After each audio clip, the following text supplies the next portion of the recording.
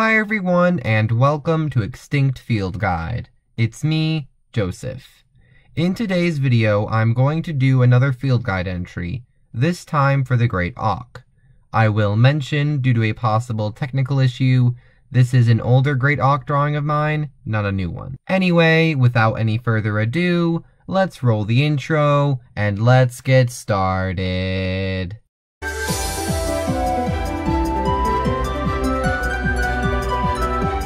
So, one quick thing before I get started, that being that works and images used will be in the description of the video.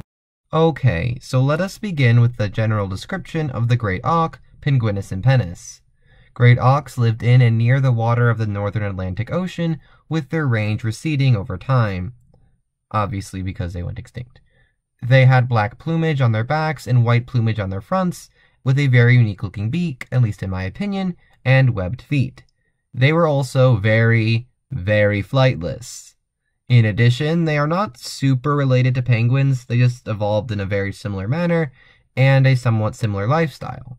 The Great Auk would go extinct in 1852 after being hunted to extinction, with some of the last ones being, I kid you not, strangled and their egg crushed in 1844.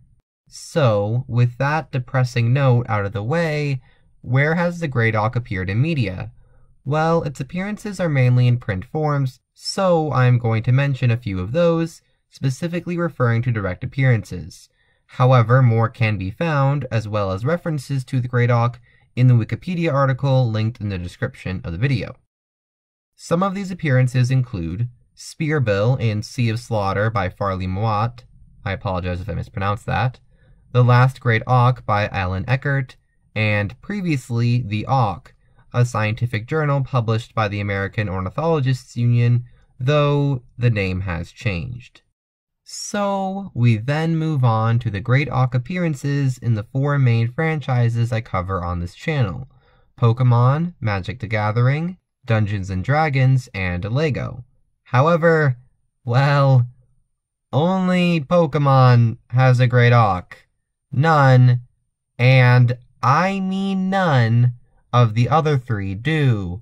That Great Auk is ostensibly Ice-Cube, who behaves like one, and is in the right area for one, but looks more like a penguin. It's close enough to count though, in my opinion, at the very least. Anyways, that concludes the field guide that I'm doing on the Great Auk. What did you think of this field guide? Let me know in the comments down below. What other appearances did I not mention that you think are cool? Let me know in the comments down below. What extinct animals do you want me to do a field guide on in the future? Let me know in the comments down below. And until next entry, I hope you all have a great day. Bye!